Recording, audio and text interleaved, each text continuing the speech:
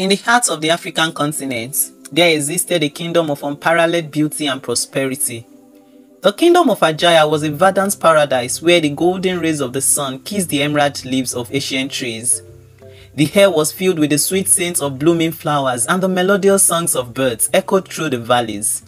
Ajaya was a land where the rivers flowed with crystalline waters, their gentle murmurs a constant symphony, and the fields yielded bountiful harvests year after year.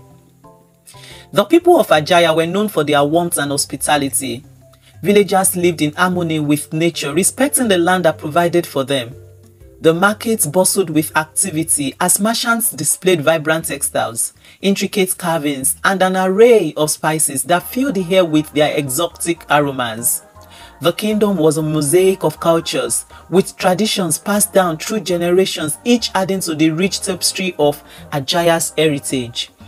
At the heart of this flourishing kingdom was the royal palace, a magnificent structure adorned with intricate carvings and surrounded by lush gardens. It was here that the princess of Awelewa, the jewel of Ajaya, resided. Awelewa was a vision of grace and beauty, her presence commanding admiration and respect. Her ebony skin glowed with a natural radiance, and her eyes, as deep and mysterious as the night sky, held the wisdom beyond her years. Princess Awelewa had always been the jewel of the kingdom of Ajaya. Her beauty was unparalleled, and her heart was as pure as the crystal rivers that flow through her land. Yet, beneath her regal exterior lay a profound sorrow. Despite her many virtues, Awelewa had been unable to bear a child. The absence of an heir was a source of deep heartache, a void that seemed insurmountable. Her marriage to Kilani Awosheka, a commoner, was a union born out of genuine affection, yet it brought no relief from her despair. Kenny, who had once been her solace, had now become a reminder of her unfulfilled dreams. Their home, though modest, was filled with love and shared laughter. But this happiness was shattered when Kilani brought home a pregnant woman, Awelewa's dearest friend, Titi, who struck Awelewa like a bolt of lightning, leaving her devastated and broken. Her best friend, whom she had confided in and supported, was now a living testament to the very thing she yearned for, a child of her own. The weight of her sorrow was unbearable. Awelewa's heartache was not merely for the child she longed to have, but also for the betrayal she felt from Kilani, who had once been a rock. Her world seemed to crumble with each passing day. In her desperation, Awelewa turned to Priest Fakpiton, a revered spiritual leader known for his wisdom and guidance. Priest Fakpiton listened intently to Awelewa's plight, his eyes reflecting the depth of her anguish. After a moment of contemplation, he spoke with a voice that carried the weight of ancient knowledge. "You must embark on a journey, princess. Travel to the distant village of Irapada. You will find the answers you seek, but you must go alone." With her heavy heart and a glimmer of hope, Awelewa prepared for her journey. The path to Irapada was filled with peril, but she was determined to find a way to fulfill her deepest wish.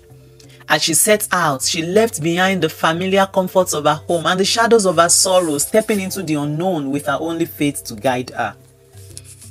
On her journey, Awelewa encountered an elderly woman named Iran, burdened with a heavy load of firewood. The woman's appearance was humble, her demeanor weary, but there was a kind warmth in her eyes. Awelewa, despite her own troubles, offered assistance, helping Iran with her load. Iran, grateful for Awelewa's kindness, revealed the family secret. "My mother, Adeduni, was once cursed with childlessness. She had wronged a pregnant slave, and in her cruelty, she brought this curse upon herself. I had been blessed with the ability to help others, and now I will help you." Iran directed Awelewa to the secret river Awoyaya, where she was to pray and seek the blessings of the river goddess. With renewed determination, Awelewa continued her journey to the river, carrying the hope that it might offer the answers she also desperately sought. At the river Awoyaya, Awelewa knelt and poured out her heart in prayer. The river, shimmering with an otherworldly light, seemed to respond to her pleas. The river goddess Arogidigba appeared before Awelewa and comforting.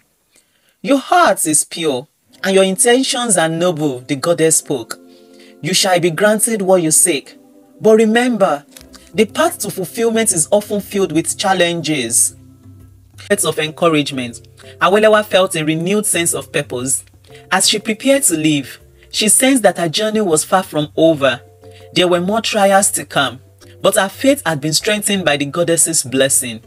Meanwhile, in the village of Irapada, King Adedoyin lay gravely ill. The kingdom's prosperity was in jeopardy, and Priest Fabiyi, the royal advisor, revealed a troubling prophecy. The king's recovery is tied to the marriage of Princess Awelewa. This was a covenant made by his late father. If she does not arrive within 7 days, the king will succumb to his illness. As the day ticked by, the kingdom awaited Awelewa's arrival with bated breath. The 7th day approached, and the situation became increasingly desperate. The people of Irapada, who had heard of the princess's journey and her role in their king's fate, prepared for the possibility of loss and uncertainty. At the last possible moment, Awelewa arrived in Irapada. Her presence was like a beacon of hope in the midst of despair. King Adedoyin, upon seeing her, experienced a miraculous recovery. The once ailing king regained his strength, and the kingdom rejoiced at the turn of events. Awelewa was welcomed with open arms by Queen Iwalewa and the villagers, who celebrated the princess's arrival as a sign of renewed prosperity. The palace, now vibrant with activity, became a symbol of hope and revival. Awelewa's prayers had brought not only healing to the king, but also a wave of positive change throughout the land. The kingdom thrived under her influence, and the people embraced her as a guiding light. King Adedoyin married Awelewa as his third wife to the support of Queen Iwalewa and the village chiefs. However, not all was harmonious in the palace. King Adedoyin's second wife, known for her fiery temper and jealousy, could not tolerate Awelewa's rising prominence. Her resentment led to frequent clashes with Awelewa, and the tension escalated to a point where the queen and the king were forced to take action. The hot-tempered wife was eventually banished from the palace, and the peace was restored. And Awelewa's life took a new and joyful turn. She gave birth to triplets, 2 girls and a boy. The arrival of the triplets was celebrated with immense joy and gratitude.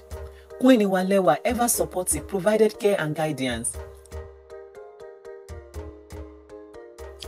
Kilani, now impoverished and struggling, heard of Awelewa's success and the birth of her children. Filled with remorse and longing for reconciliation, he approached the palace, seeking forgiveness. His appearance was far cry from the confident man he had once been, and his plea was met with both sympathy and caution. Awelewa, having navigated her own pain and healing, faced Kilani with a mixture of reserve and compassion. "You have caused me much sorrow, Kilani, but my focus is on my children and this kingdom. I will grant you forgiveness, but let us maintain a respectful distance. I will provide you with what you need to start anew." Kilani, deeply grateful, accepted Awelewa's terms. He was given provisions and a modest sum of money, and with a heavy heart, he left the palace, knowing that his place was no longer by Awelewa's side, but in his own journey of redemption. As the years passed, Irapada continued to flourish. Awelewa's influence extended beyond the palace, reaching every corner of the kingdom. The fields yielded bountiful harvests, the markets thrived with trade, and the arts and culture of Irapada experienced a renaissance. The kingdom's prosperity was a testament to Awelewa's leadership and the strength of his people. Queen Iwalewa, in her continued support, established schools and promoted cultural festivals that enriched the kingdom's heritage and education. Her efforts ensured that the values and traditions of Irapada were preserved and celebrated. Yet, as Irapada thrived, it faced new challenges. Etan, a noble from a neighboring kingdom, viewed Irapada's success with envy. He sought to undermine the kingdom's stability through covert actions and manipulation. His faction, driven by ambition and resentment, posed a significant threat. Awelewa and Queen Iwalewa, aware of the growing threats, devised strategies to counter Etan's schemes. Chief Olufemi, a trusted advisor, recommended strengthening the kingdom's defenses and increasing surveillance. Diplomatic missions were dispatched to reinforce alliances and ensure support from neighboring kingdoms. The looming threat necessitated a decisive response. Awelewa's leadership and the unity of Irapada's allies were crucial in addressing the challenge. The kingdom prepared for a potential confrontation, fortified by strategic preparations and the unwavering support of its people. The action with Eton was a pivotal moment for Irapada. The battle was fierce, but Awelewa's strategic acumen and the loyalty of her forces played a decisive role. The kingdom's unity and strength overcame the threats, leading to a victory that ensured the continued prosperity and stability of Irapada. In the aftermath of the conflict, Awelewa and Queen Ewalewa focused on rebuilding and healing. The kingdom's infrastructure was restored and efforts were made to support those affected by the conflict. The victory brought a renewed sense of peace and stability, and the alliances forged during the battle remained strong. Awelewa's legacy was celebrated as a defining element of Irapada's history. Monuments were erected in her honor and festivals commemorated her achievements and the values she represented. Her leadership style became a model for future generations, embodying the principles of unity, justice, and dedication. In the twilight of her reign, Awelewa reflected on her journey with a deep sense of fulfillment. Her experiences had shaped her into a leader of great wisdom and compassion. The kingdom she had nurtured and transformed stood as a testament to her enduring impact. One serene evening, Awelewa walked through the palace gardens where the beauty of the blooming flowers and the soothing sounds of nature provided a sense of tranquility. The gardens, a symbol of the flourishing kingdom, reflected the harmony and prosperity she had achieved. As the sun set over Irapada, casting a golden glow across the land, the people gathered to celebrate their achievements and honor the legacy of their revered leader. The festival was a tribute to the unity, strength, and vision that had guided Irapada through its challenges. Awelewa's story became a beacon of hope and inspiration, a testament to the power of perseverance and the importance of nurturing a legacy of positive change. Her journey had transformed Irapada and left an indelible mark on its history. Awelewa will be remembered and cherished for generations, a symbol of hope and guiding light for all who sought to build a better future.